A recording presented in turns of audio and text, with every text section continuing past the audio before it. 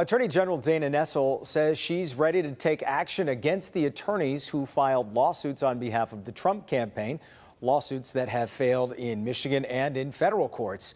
And that's just one of the issues in front of the AG heading into 2021. Our Mara McDonald live downtown tonight. Mara, you spoke with the AG tonight. Sounds like she's getting ready for a pretty busy year.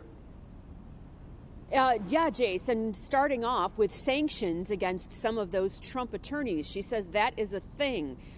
In addition to that, the everlasting drama over Enbridge Line 5.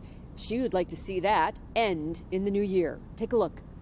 2020 was spent battling COVID lawsuits, election lawsuits, and fighting to shut down Line 5 in the Straits of Mackinac. And Nessel's office and the governor are committed to shutting it down permanently.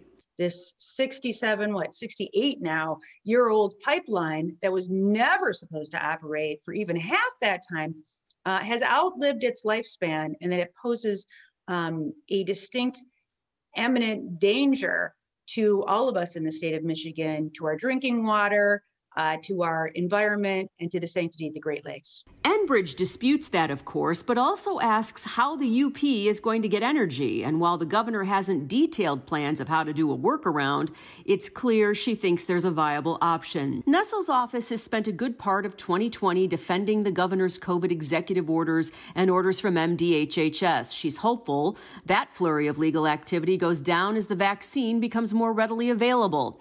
And then there are the election lawsuits on behalf of or in association with the Trump campaign, which all went nowhere but generated a whole lot of work. Nessel is serious about filing sanctions.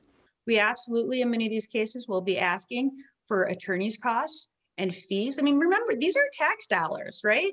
We have a whole staff in our elections division that each and every time one of these frivolous, meritless cases is filed, they have to be defended. Now, we've won each and every one of them, but why should you have to spend your tax dollars on that where they need to be spent in so many other ways?